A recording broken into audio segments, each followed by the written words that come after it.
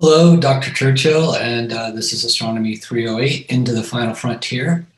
We are still in our sea race phase, and today we are going to talk about two other groups besides the Europeans, and that is the vast swath of Arabic lands in the Muslim countries that spread all the way from the Iberian Peninsula, where Spain is, along the northern African continent, through Arabia into the East Mediterranean, along through India and even into China. So it was a vast territory that we're talking about. And then we're also going to talk about the Chinese, and this is going to be during the Ming Dynasty. And the reason that we're going to have this discussion about the Arab world, the Muslim world, and the Chinese world is the compare and contrast that we have with the Europeans. We've seen that the Europeans were motivated by God, gold, and glory, and they had an attitude of takeism, if you will.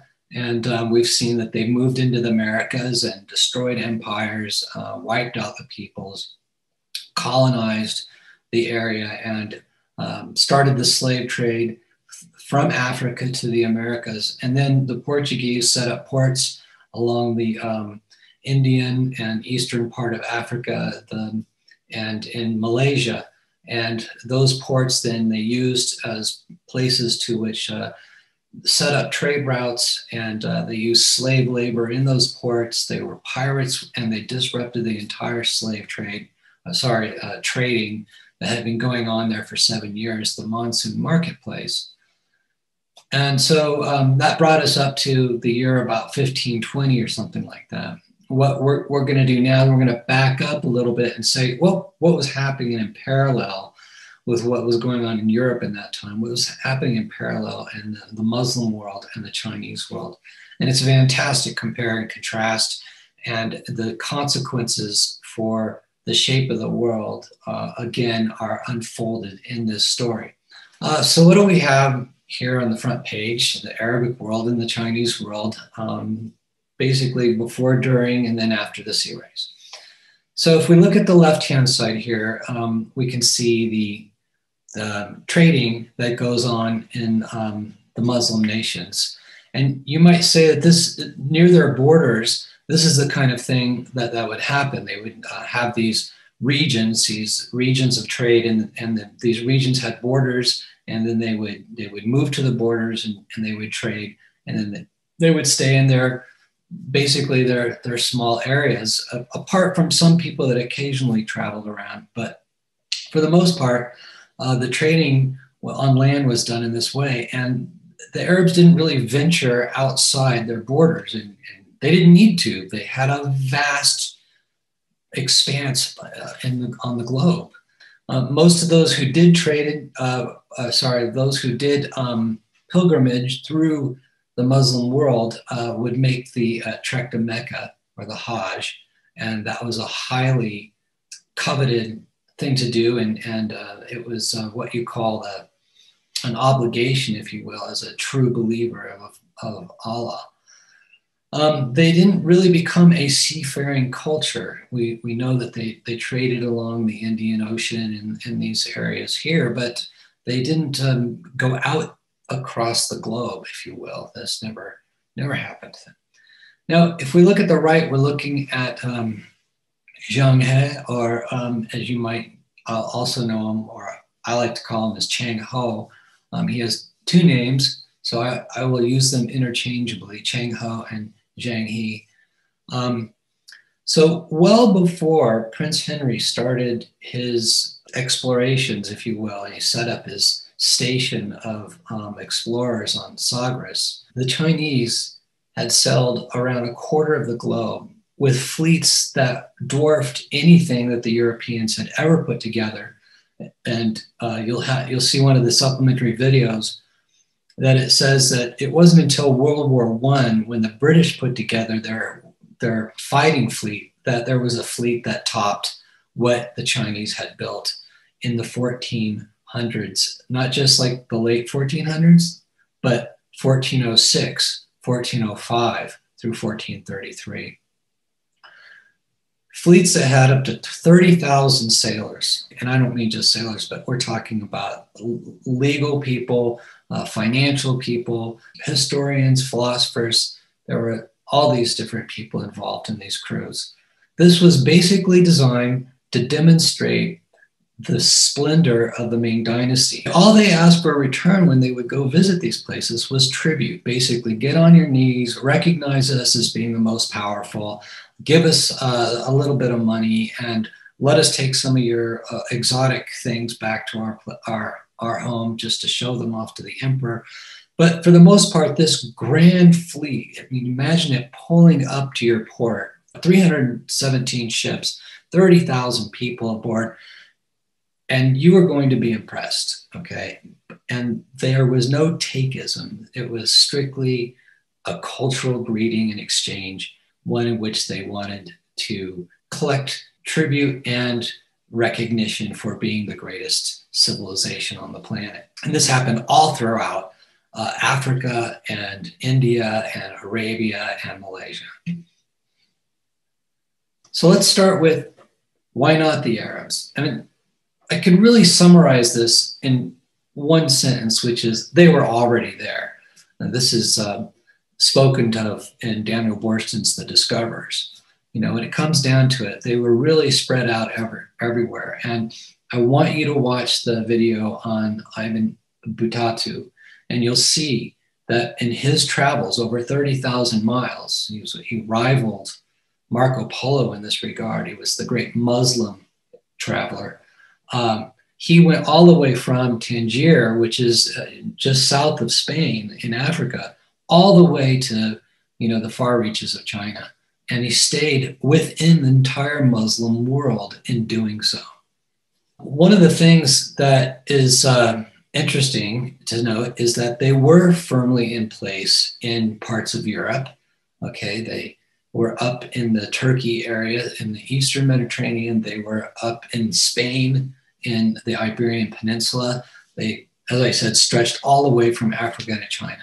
So they had no real need to go any other direction except over land. It turns out that the Arabic world was extremely advanced scientifically: geography, astronomy, mathematics, and navigation. They had also mastered navigation on the seas, just not out into the open oceans. In India, there are Hindus, for example, for which it is taboo for them to cross over salt water. So that is one thing that is an inhibitor. And it turned out that there was a great caliph of the Arabic empires. I can't remember the year it was, but you know, he did consult his wise men and asked whether they should build some fleets and go out on the oceans, and they said no.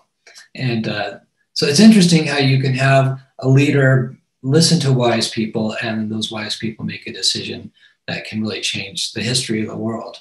The real question that's interesting is, why didn't they ever sail around Africa and sail into the Mediterranean? I mean, they could have easily done that just in the same way that the Portuguese sailed around Africa from the other direction. And it's interesting to note when we talk about the Chinese that they also did not venture around Africa, though it's hard to say if they had continued their voyages, whether they would have. So down at the bottom, it says, note, the Arabs were in Spain for centuries. They did actually invade France. They really did try to move up and take over parts of Europe, but they were soundly defeated in 732 at the Battle of Tours.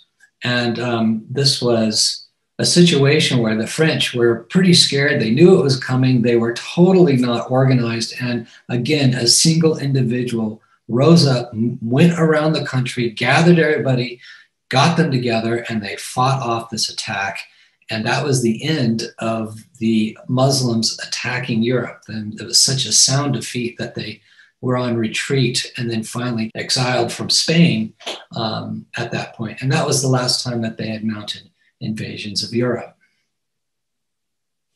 One of the things that we know all throughout history is that the Mediterranean Sea was a key avenue or conduit by which empires were built and lost through through shipping. And then, of course, it eventually took the Portuguese, who were seaward facing, to venture out into the ocean itself. With the Arabs, you can see in this map here, the Muslims were all across in Africa here and then partially up in Spain.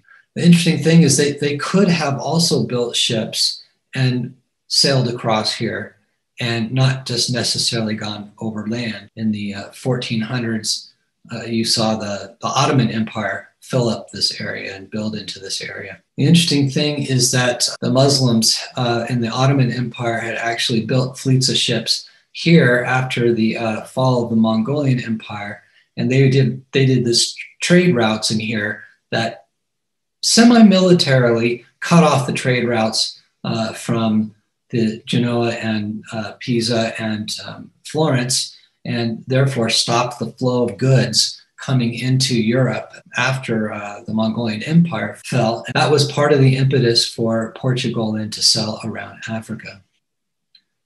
Here's another map showing the trade routes that existed in the Muslim world. And you can see they're quite extensive, stretching through Africa, Arabia, across India into Asia, and all the way to the Pacific Ocean here. So they really were pretty much of the known world. They were basically everywhere. They also had these complex sea routes, as you can see, well before the Portuguese came. But again, nothing going out into the oceans, but definitely had seafaring that was happening. This is an example of a two-mast Arabic ship, and you can see the triangular sail.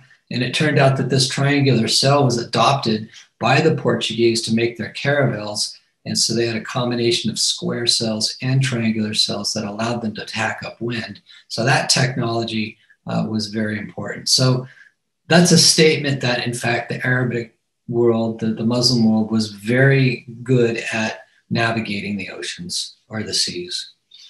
There are some other supplementary solutions, technology-wise, resource-wise, geographic-wise. So they didn't use nails in their ships. It turns out that even the Vikings used nails in their ships, but the Arabs did not use nails in their ships. They used cords from coconut husks, and they thought that nails would actually be pulled out by magnetic stones in the sea. And it's again, really funny how magical thinking can affect the world. They didn't have natural resources that you would build a navy with, where the wood that you needed and the iron and the textiles.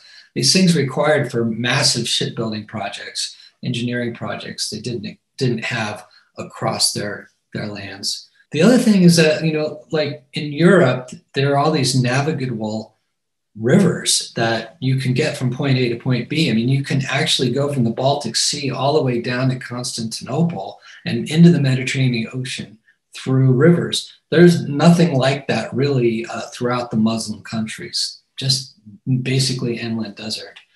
There was a lot of coral reefs along the coastlines that made it very perilous. And this is one of the reasons that it was viewed as going into the sea was viewed as being perilous. There was no easy source of fresh water, and they didn't have necessarily rich amounts of supplies for foods that they could put on the ship. So they just hadn't thought about doing major naval organization and going out across the seas. And this last one in red, precedent, this is really kind of an interesting concept because, until Prince Henry had built his, Sagres, put together his entire institution with all the logistics for continuous exploration, there was nobody else on the planet had done it. There was no idea in anybody's mind to do that. And again, we found over and over that is very important. Somebody has to visualize it, or the human mind has to visualize it, has to spread consciously amongst society before the idea can take hold and people can see it as a frontier, a physical frontier. There was no precedent for doing this. With no leader, with no resources really to do this, without any impetus to do it because they were everywhere, they never put together seafaring society, if you will, in the sense that the Europeans did or the Chinese we're going to see did. There were some consequences to this. So this results in a sense in a stagnation, because it's through expanding into new territories that societies and cultures have thrived and civilizations have thrived, and the bringing back of new things into that civilization, the exchange of ideas. You know, you have these trade routes across the Muslim nations, but you don't have new ideas traversing those. There's nothing, no pressures from the outside that change the thinking that would then synergize with what existed and then cause more growth.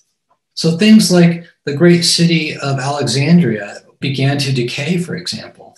And then, you know, they had this seventh wonder of the world here, the lighthouse, and it began to decay. They had the Library of Alexandria. It diminished. The thing about that was you have this world that is scientifically literate, and it stagnates. And so what we're seeing in the yellow box here, even though Islam had carried this light of learning, they had developed algebra, the magnetic compass, the Arabic number system, which we use today, which got rid of the old antiquated and horrible Roman number system, pens, printing, how disease spreads. They were full-blown, scientifically cutting edge. But if you look at today, there's 1.6 billion Muslims in the world.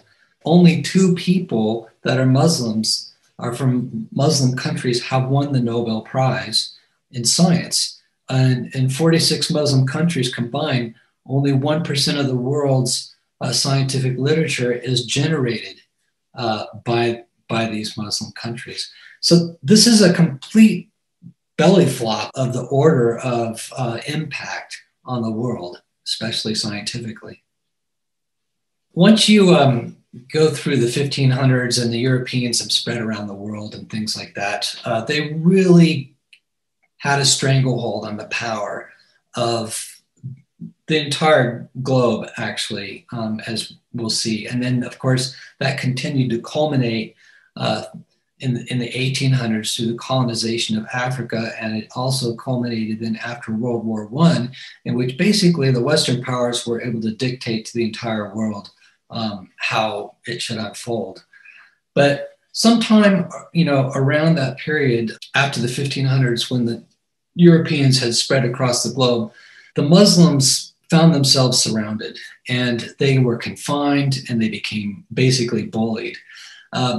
The Ottoman Empire, which I talked about, had set up in this territory here where my mouse is going up, and then up into Turkey, and then northward up into the southern parts of the Slavic areas.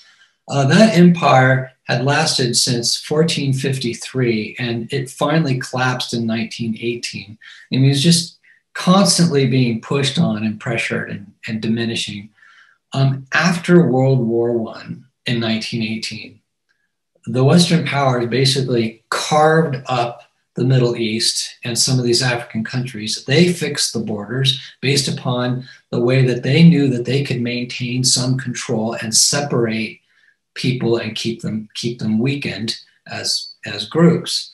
They had such great power and influence that they just basically chopped them up, and we have the modern day countries, which did not exist at all. So what you see here is that this lack of spreading across the globe in the same sense that the Europeans did meant they became confined, and then they were controlled. And so what we see is that even into the world today, we have great conflict in the Middle East that is still going on, that is a remnant of the fact that in 1918, the Western powers came in and chopped up the areas the way they wanted, put in puppet governments, controlled things.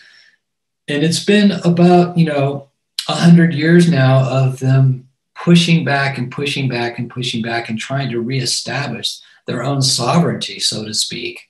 So you can see that the Western powers really did control and stymie and suppress these other nations. The Chinese reach out. This is a really fantastic story. What we have here is a picture of Zhang He or Cheng Ho. And you can see in the back a giraffe that is clearly coming from Africa.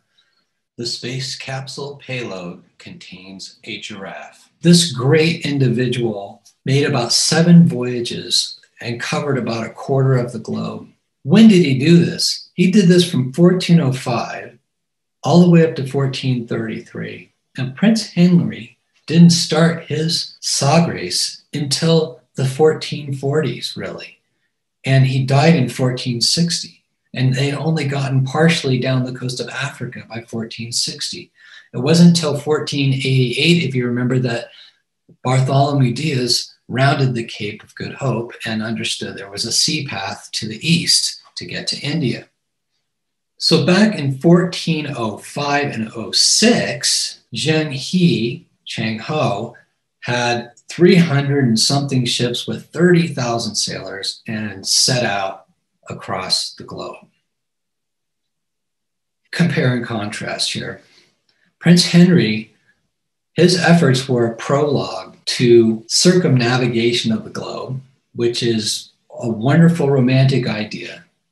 But it was also prologue to imperialism and suppression and slavery and what I called takeism, okay, which became colonialism, and just all of the negative aspect of taking control of the world and exploiting the world, God, gold, and glory.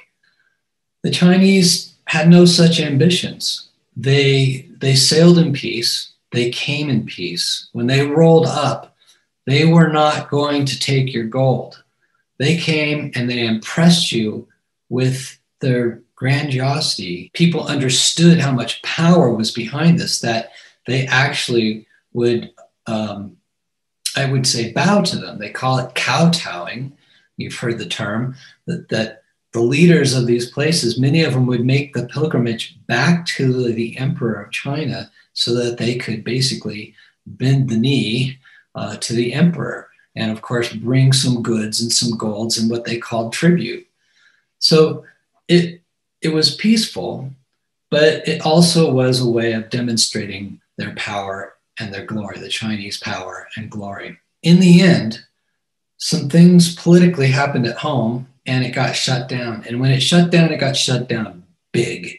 And when it got shut down, it became a capital offense to have a 2-mast ship on the sea. I mean, they just locked the borders and went inward. And what we're going to see is that had terrible consequences for China because, you know, here comes the Western world, and they're going to exploit and take whatever they can. And here's a nation that had withdrawn, became pretty much powerless, and had 500 years of turmoil, poverty, warlordism, and is literally only coming out of it in the last 50 years, last 25 years. Okay, so this was a dead end, but it could have been world-changing.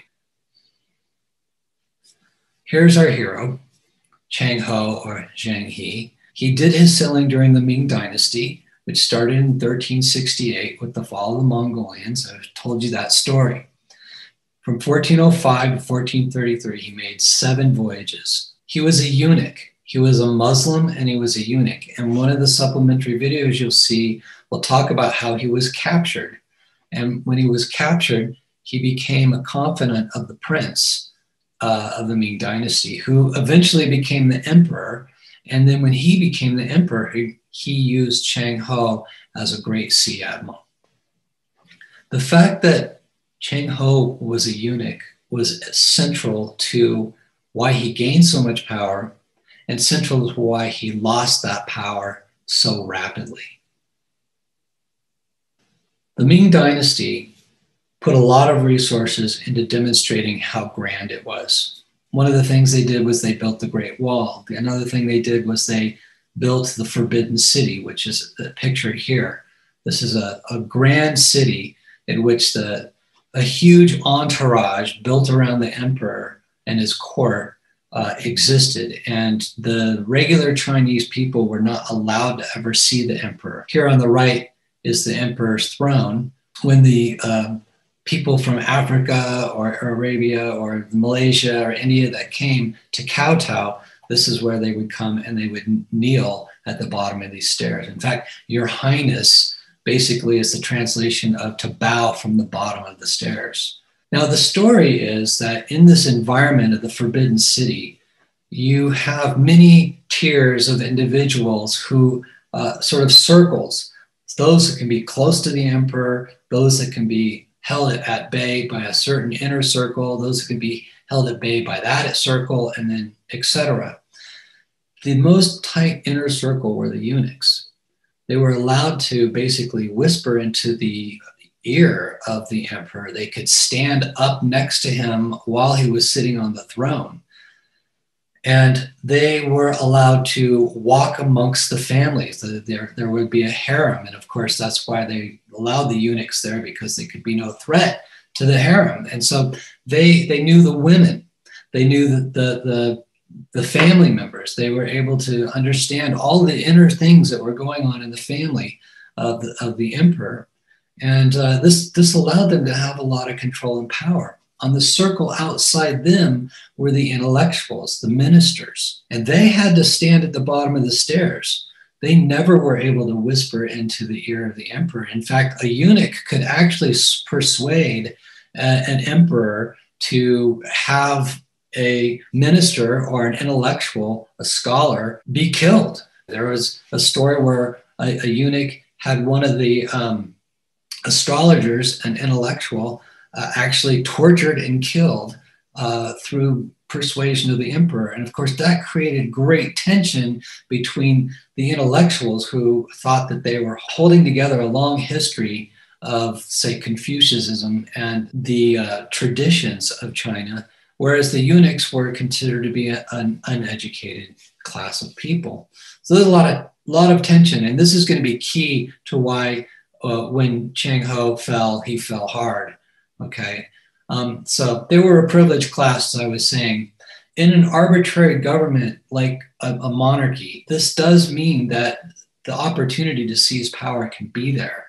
It was very, very concerning to the intellectuals and the ministers that the power could be seized by the eunuchs. It was really a tension.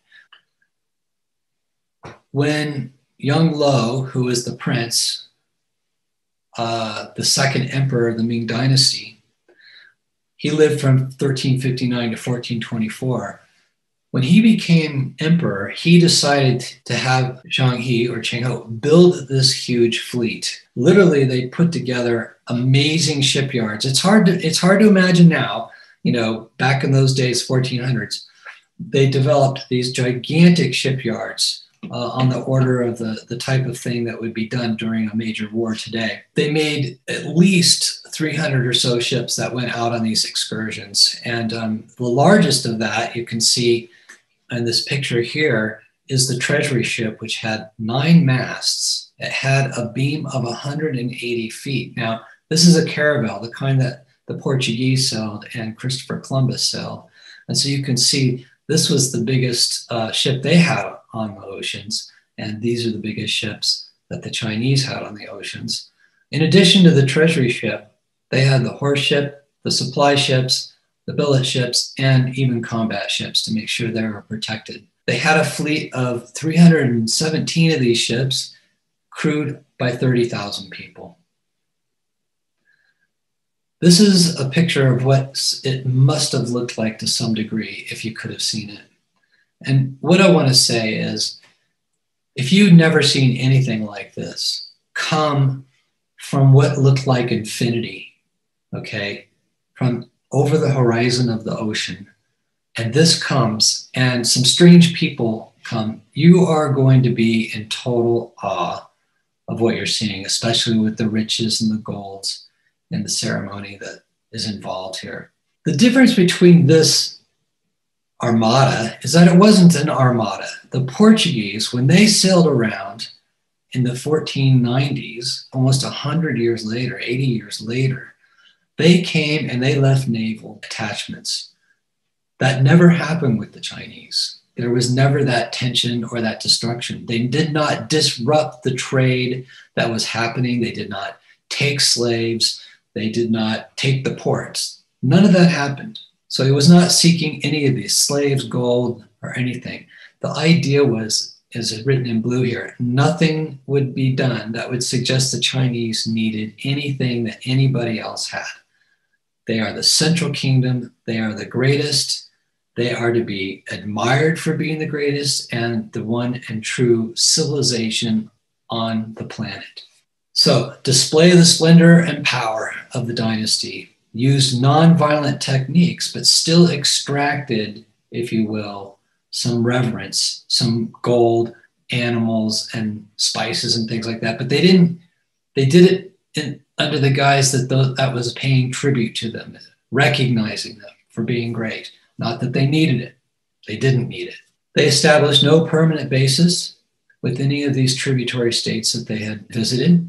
They wanted to make the world whole, a unified planet of admiration for them, and they wanted to do it non-violently. I am sure that later on, when the Portuguese came through, as we showed earlier when Vasco da Gama showed up in Calicut, he must have been received openly, especially after what had happened with the Chinese some 80 years earlier. I'm sure that memory existed, but it was completely different. In this case, the Portuguese came in and it was all about seizing power and taking.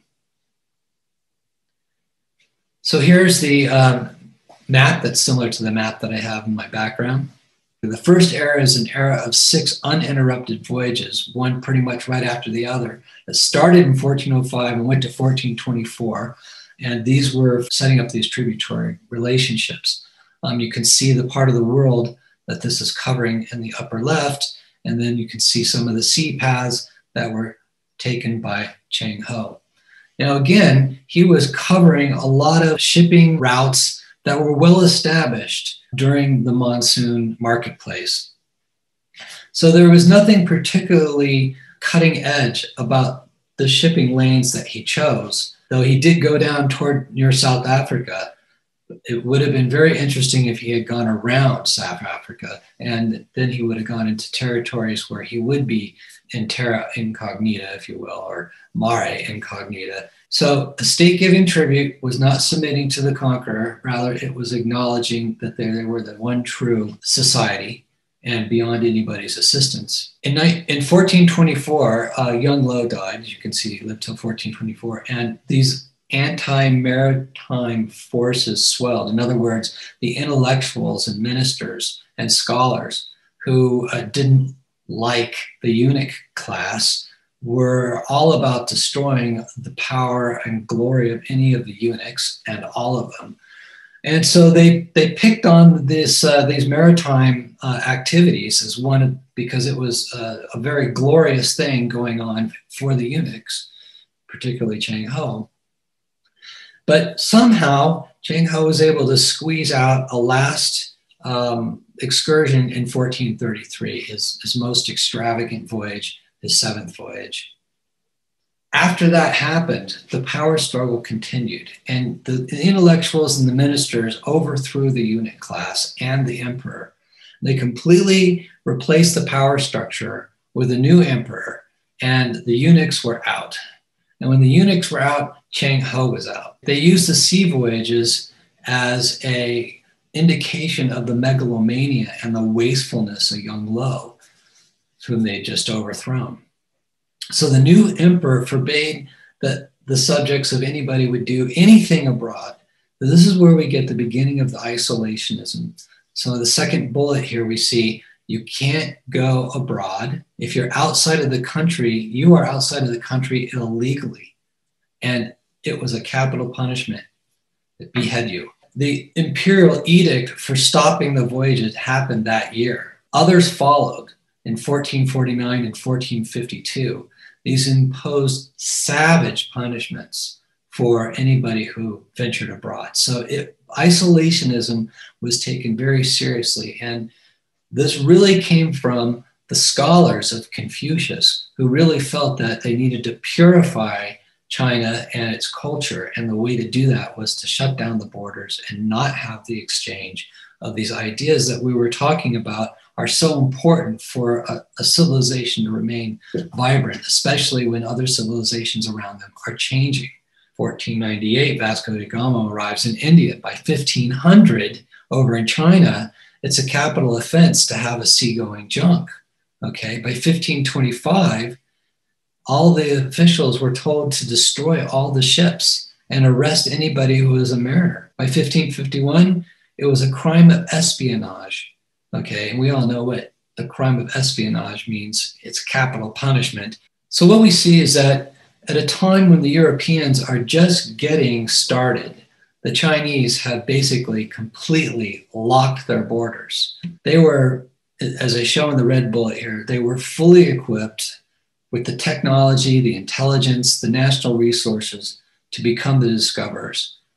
As Borson says, the Chinese doomed themselves to be the discovered. And what I'm going to talk about here is that it goes beyond that simple statement that they doomed themselves to be the discovered. It goes to the point where they doomed themselves to poverty and chaos for 500 years. Now, what I'd like to just ask right now is, let's say Cheng Ho sailed around Africa with his 300 ships and his treasury ships with 9 masts on them that dwarfed anything a European had seen, and sailed up to the Mediterranean and sailed past Gibraltar and sailed into the Mediterranean and parked their fleet there.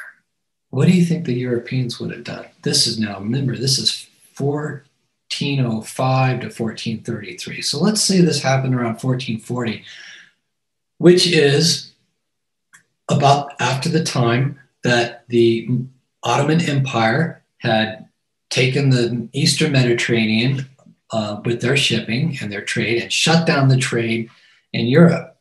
We don't know.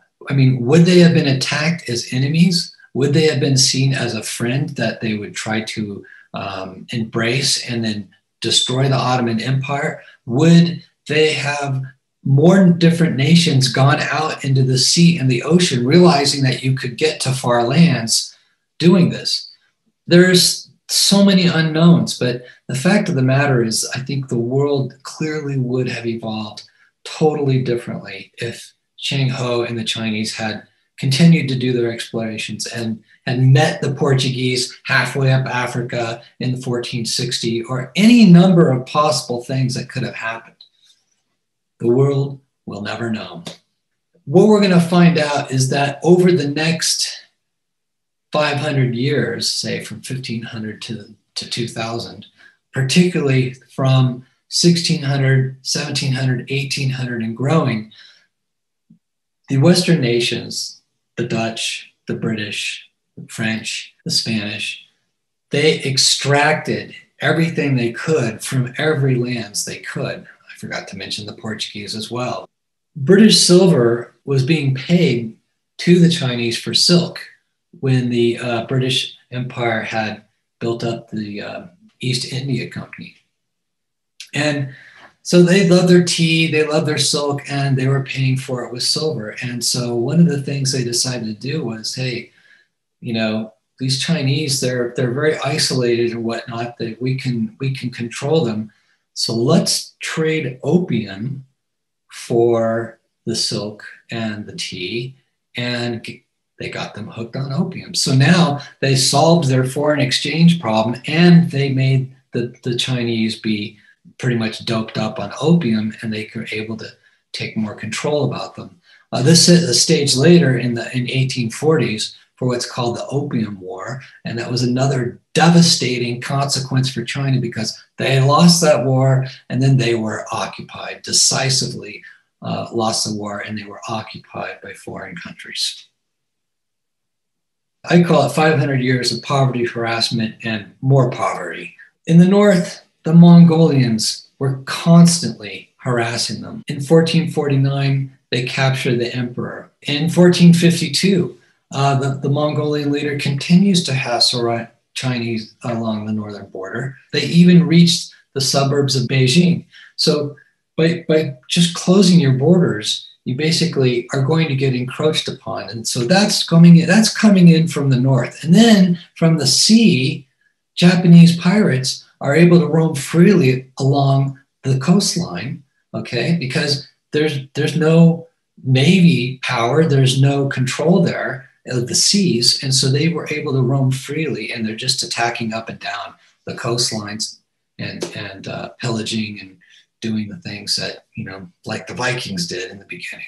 Later on in the 1600s, which we're going to talk about, was a tremendous period for the Western nations where they were basically exploiting the globe and becoming, these nations were becoming extremely powerful and wealthy. There were internal rebellions, continuous internal rebellions going along, and attacks along the Chinese borders. Because of this turmoil and the loss of all this stuff, it undermined the regime so much that basically local warlords were able to take control. And so through this period, from the late 1600s all the way into the 1800s, you have this period of warlordism. And these are areas where you have set up area little fiefdoms, and, you know, it's kind of like the what we consider the fiefdom of medieval Europe, where, you know, you had a local lord with a castle, and then you had the other people that didn't own land but worked for them, but then were protected by them, and so they had their own military. And the borders of these were their skirmishes, and it was a very, very, very tumultuous couple of hundred years. We've talked about corruption, no centralization of, you know, respect, so to speak, of the institutions, reform after reform, and eventually the armies are absolutely destroyed in the 1800s. And then again in the late 1800s, there's the Japanese war with the Chinese. And they just basically are getting their chronometers handed to them everywhere because they just have not developed holistically as a civilization. In 1900, which is just shortly after the Japanese War, we get something called the Boxer Rebellion. And this is in northern China. And so there was a conservative group that was against the imperialists, and they wanted to return China to the old way. Now, the Empress Dowager, which is to say the mother of the queen, sometimes the Dowager doesn't like to not be at the seat of power anymore. So the Empress Dowager, it says here, probably wanting to get their grip back on power and take control, sided with the Boxers. And so they were emboldened and they advanced on Beijing, and all hell broke loose. So what happened was 8 Western nations got together and invaded China to rescue China from itself. British, Japanese, Russian, Italian, German, French, US, and Australian troops came in an alliance and defeated the Boxers. And so once they had done that, they were in control of China. So that's what happened in 1900. And so here is a political cartoon on the right, a French political cartoon, showing England, this is Victoria, the Kaiser from Germany, the Tsar from Russia, and I don't know who this is represented from France. And then here's the Emperor of Japan. Of course, here's China in the back going, help me, help me. I want to let you know that these 3 people are all family, okay? Cousins and nephews. So let's then just sort of look at this little timeline in the bottom corner that happened after we had the Boxer Rebellion and have the foreign nations carve up China for themselves. So by 1911, China has gone into civil war. That civil war lasted from 1911 to 1949. It went through World War I and then resumed. It went through World War II and then it resumed. And about 3 to 4 years after World War II, the communists took over with Mao Zedong, and they've been communists ever since. And that was very scary. It's going to sort of morph into our Cold War between the United States and the Soviet Union, because the Soviet Union went communist in 1917.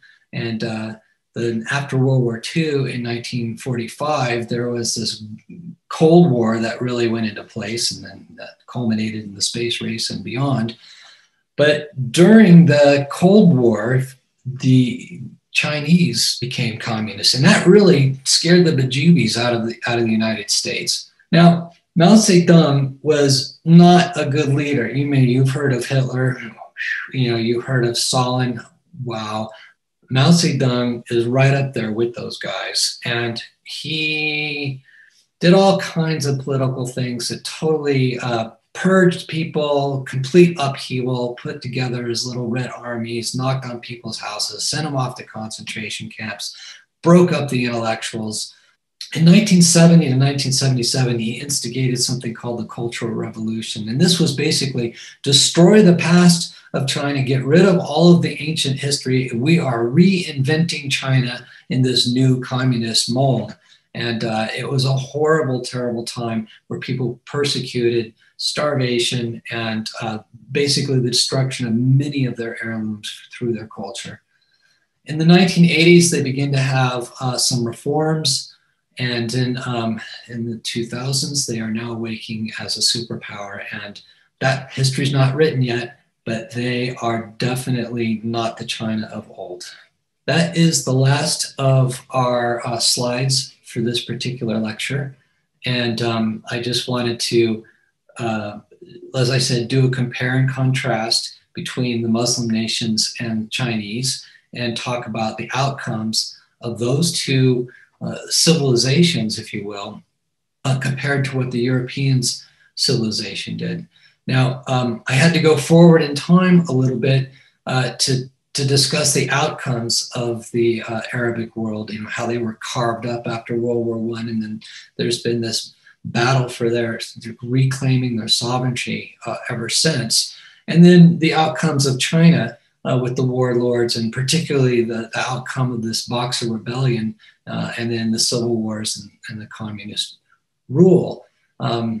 So the point is that they did not cover the globe. They did not influence the globe with their religions, with their languages, and with their economies and their science and things like that. It was the Western world who's become dominant in that. In our next lectures, what we're going to do is we are going to talk about development of what we call state-sponsored merchants or state-sponsored companies that have a connection with the government and have the power to wage war, but yet are private companies as well. And this strange symbiotic relationship that came together in the process, they exploited the world and became all powerful. So that's what we're going to talk about next time. I will see you soon and hope you enjoyed the lecture.